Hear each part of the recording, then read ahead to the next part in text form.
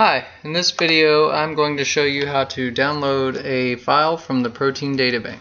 So we want to open a browser window and navigate to www.pdb.org. That's for protein databank.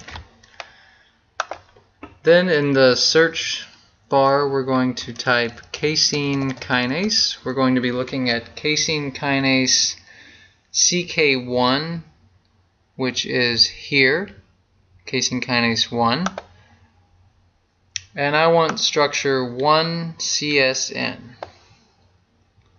So I click on 1CSN. If you weren't sure which structure you're actually looking for, you would need to look through that list and find out which one corresponds to the particular structure you're interested in using. On this page here, it gives me information about where this structure was originally published, more about the structure itself, which organism it came from, some information about the structure without actually having to open the file. It also tells me some other atoms or molecules associated with the structure, such as ATP, magnesium, and sulfate, that are non-biological molecules that are part of the structure here.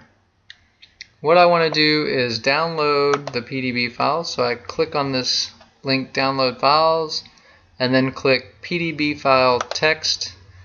It's going to save that to my computer, so I'm going to open an Explorer window, go to my downloads.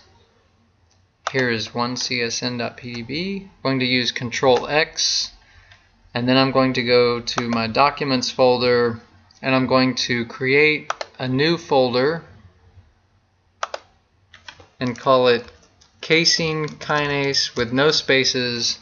No spaces because I'm eventually going to be using a program that needs to find this directory, and it doesn't like directories with spaces or characters other than alphabetic characters. So make a folder similar to this called casein kinase that doesn't have any spaces or numbers or dashes or anything like that.